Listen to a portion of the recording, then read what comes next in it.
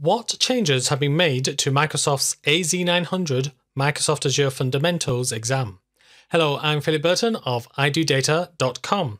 So Microsoft have got lots of different exams, but the AZ exams are all about Microsoft Azure. Now, the 900 indicates that it is at a fundamentals level, so it really is the 101 of exams. However, they've already used number 100, so they couldn't make it 101. So this is version number 900. So it's a Microsoft Azure Fundamentals exam. So you can see what it's meant to be about cloud concepts, Azure services, workloads, security, privacy, and pricing and support. Now, there were some updates made as of May the 5th, 2022. And to say that it is a major update is an understatement. So they have completely changed around a third of the exam. So if I scroll down and click on this download exam skills outline, there are 3 sections to this. So the first section is the individual skills that are measured now. And I should point out that the bullet points or examples are not meant to be exhaustive. After that, there is a table showing what has changed. And you can see all sorts of things seem to have changed, including one section which has been completely deleted. And then there's the old version. So let's just go down the old version. So this is the version as of January 2022 and see what has changed. Well, to start with, this first section describes cloud concepts. That's mostly there. Now, there may well be different words used, like for instance, identify the benefits of cloud computing such as has been changed into just define cloud computing, and later on, what are the benefits of these things. So there are quite a lot of changes to the actual words, but the concepts are mostly there. The only one which has been deleted is describe serverless computing. If we then go into describe core Azure services, the core Azure architectural components are still there, but it is from here onwards, the core resources, that things really start changing. So the benefits and usage of things like the virtual machines, that is as is. Virtual networks, that is also as is. And storage, that is also included in the new version. However, all of these databases, Cosmos DB, Azure SQL database, all of the various databases there, completely gone.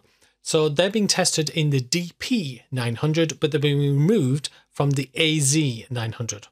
The Marketplace equally has gone. So that's no longer there. Then we have a look at core solutions and management tools, and the vast majority of these core solutions have gone. Internet of Things, gone. Data warehousing, gone. Machine learning, gone. Serverless computing solutions, well, Azure Functions is still mentioned in the May 2022 version, but Logic Apps has gone, and similarly all the things about development collaboration also gone. If we go into the management tools, then they are mostly there. The Azure mobile app isn't mentioned, and neither is Azure Service Health. When we get into the general security and network security features, then most of this has been completely deleted.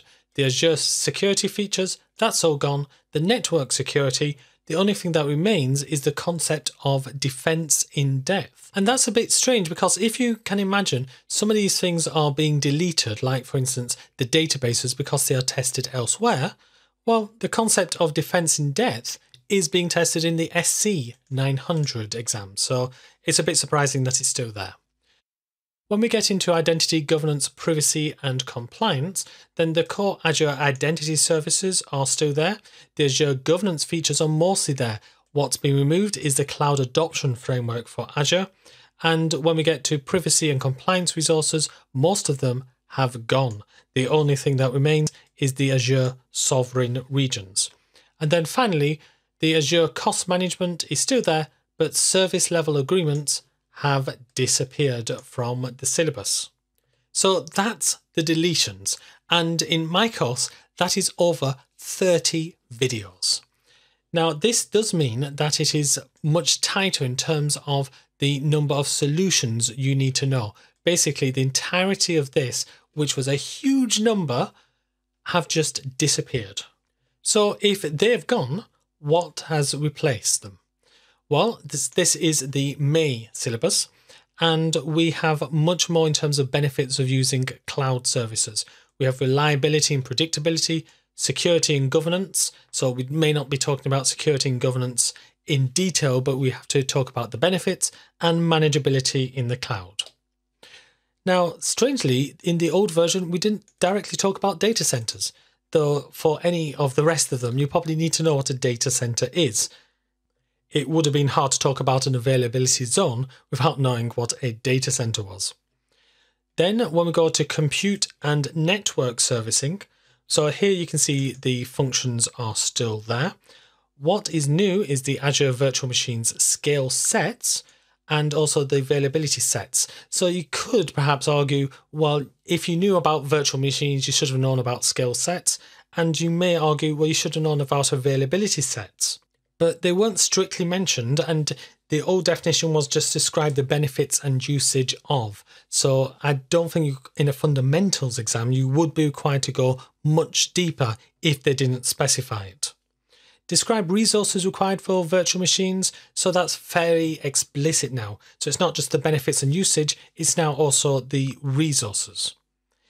So the application hosting options, that is still there. Virtual networking has been expanded.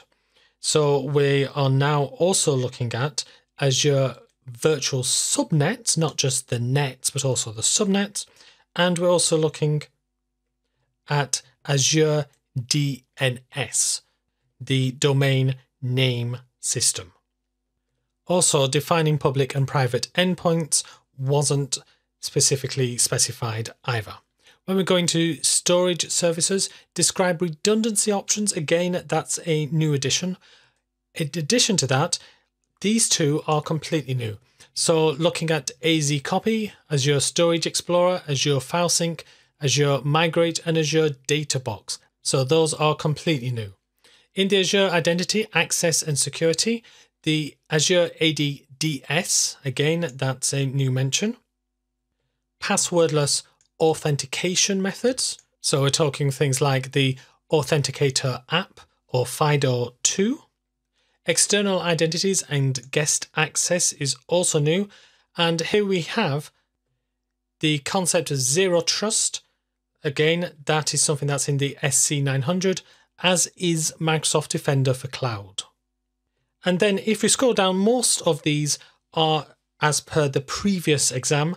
However, the Service Trust Portal, again, that's something that is mentioned in the AZ-900 exam, and the purpose of Azure Arc.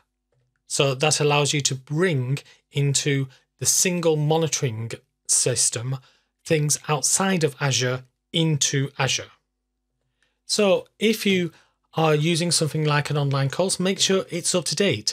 There are an enormous lot of deletions and additions. So I've recorded around 20 new videos and 90 minutes of new content that you would have to know for the AZ-900, but then a lot of the older things you no longer need. So I have put those at the moment into bonus sections at the end because I still think that they are useful to know as an overview, but you won't actually be required to know them for the AZ-900 exam. Now, if I can be of any help to you in actually learning all of those things, then there is a link to my Udemy course in the description to this YouTube video. Why not have a look at what you can learn? Why not have a look at the free preview videos? And I hope to see you there. Well, I hope you enjoyed this exam update video. If you did, then why not like the video? And why not subscribe and click that bell so you can be updated with any new videos. Thank you very much for watching this. I'm Philip Burton of idodata.com, and keep learning.